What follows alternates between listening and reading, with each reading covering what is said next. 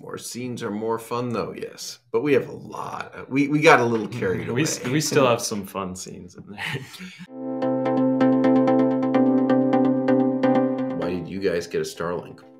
We got a Starlink because every time we searched for ourselves, Speedify, we were ending out in Reddit in discussion forums where people were complaining about their Starlinks not working, and other people were telling them, well, just get Speedify. And then other people were saying, you're obviously astroturfers. And I'm sorry to say that we did not have the foresight, wisdom, or aggression to get, there were no astroturfers. Those were legitimate Speedify users giving word of mouth. So we had to go read about what is this Starlink that we apparently help so much with. And then we started getting all these customer support questions, and so we had to get a Starlink to be able to answer stuff. All right, so why don't you tell us about our setup? How the heck did we make this thing with, we got the Starlink, we've got the view of the city. We have Speedify down the side. We have the Starlink controls the bottom center. How did you do this, Ryan? Right. So, since a lot of Speedify users are now using Starlink, we thought it would be really important to drink our own champagne or eat our own dog food and start using Starlink ourselves. So we got our own Starlink and we put it up on the roof.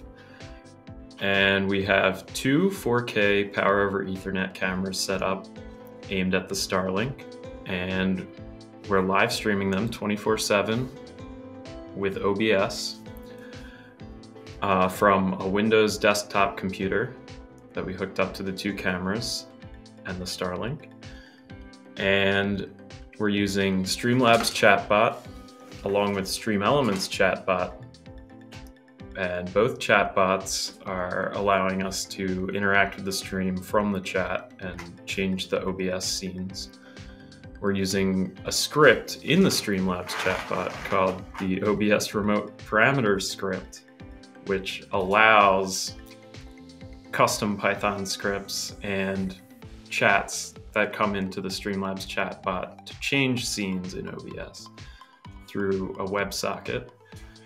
And then we're also using Restream to send the stream from OBS out to Restream servers and then multi-stream the broadcast onto Twitch and YouTube. Although right now it's only on Twitch because we're on YouTube right now. Interesting. Could you have made it more complicated? Yeah, actually it was more complicated when we started it. We've simplified it a bit since then. Because it went down a few times from the computer overheating or using too much memory or just from connection dropouts, and we wanted to streamline the stream a little bit. That's right. Oh boy, this is simplified. Yeah, and so our operations group now ended out scripting up they use Prometheus to monitor, whether all of our Speedify servers are up. So they actually modified Prometheus to also monitor our Twitch stream. So we get alerts now. They've got graphs of, how often we're live, and every time, and every time the stream ends on Slack, we get alerts that, we're not live on Twitch anymore. And that's pretty cool. Of course, then one of us has to do something about it. Mm-hmm. You also wrote a cool Python script that interacts with the CLI.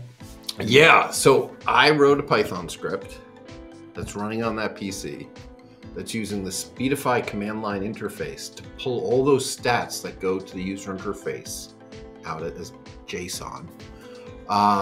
So it gets our text of all the stats, the max speed, the min speed, the latency, the loss, the jitter.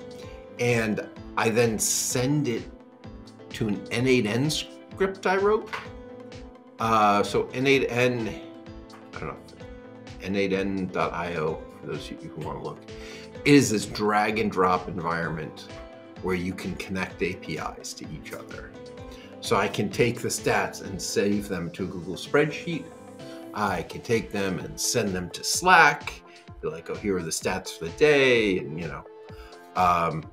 so like we've got that spreadsheet of stats that we put out, I don't know, once a week or something, and that's what it is. So my Python script pulls it from the Speedify command line, makes an HTTP request to send it to our N8N, that sends it into Google Sheets, and it's pretty cool. That script's also running key commands too, right? Ah, yes. And so when it sees various things, that's an important point.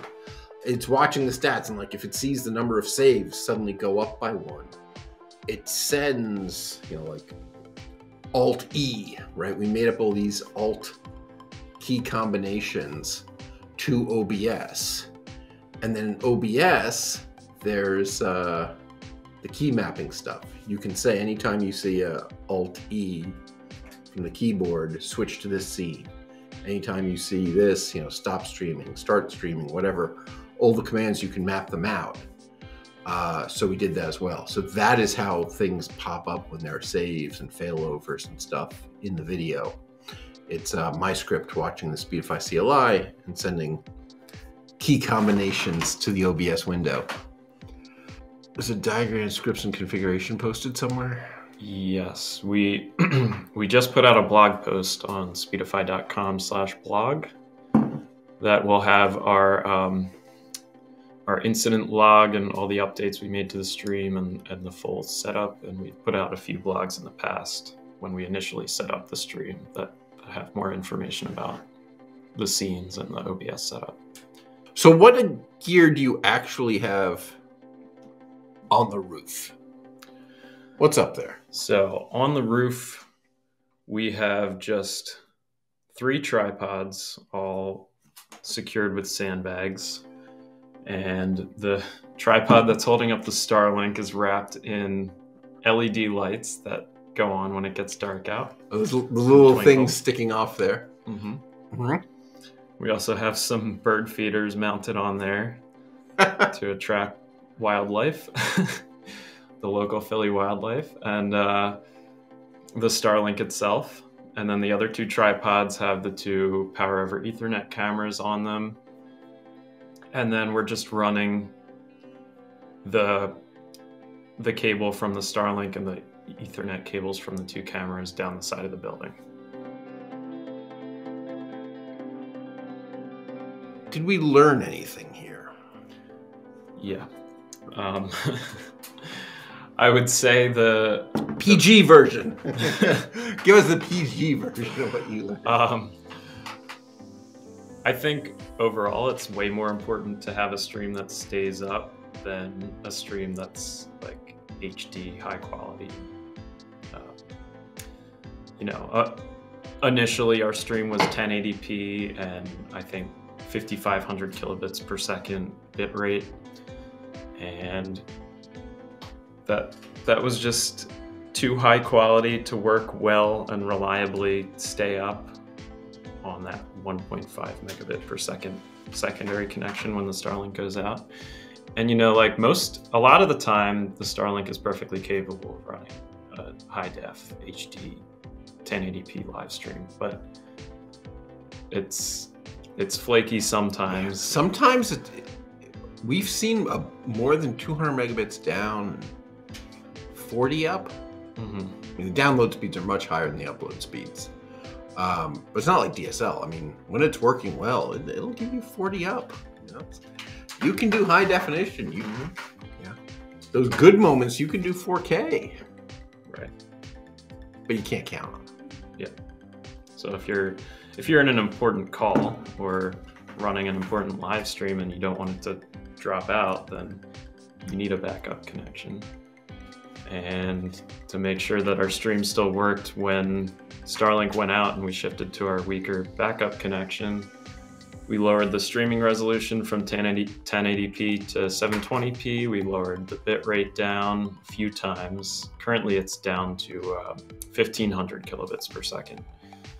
And we tried using OBS's dynamic bitrate setting, it's currently in beta, and we hoped that would let the bitrate go higher when the connection's stronger and go low enough to keep the stream running when the connection weakens. But I think our connection was just getting so weak when the Starlink would drop out that it still wouldn't save the stream. We lowered stream resolution. Yeah, the dynamic bitrate didn't work that well. Yeah, we also found a setting in OBS called the auto reconnect setting, and oh yeah, we set the delay for that all the way down to the minimum, which is 1 second, and turned up the number of attempts way up to 200. So if we lose connection, it's still only a couple minutes though. Yeah, I mean, but hopefully the stream wouldn't go down for more than a couple minutes. I mean, that's a pretty long dropout. Yeah, okay.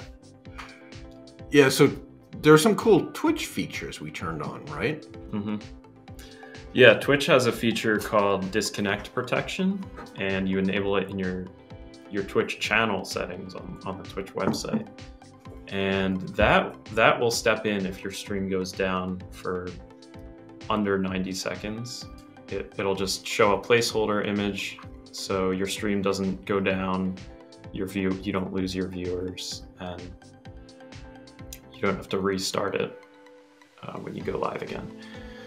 Nice. But it only works with certain encoders, so it does work with OBS, but it doesn't work with Restream. So yeah. So we're only able to use it when we're streaming directly to Twitch. But other times when we want to stream to multiple channels at once and we're using Restream, we can't take advantage of that feature.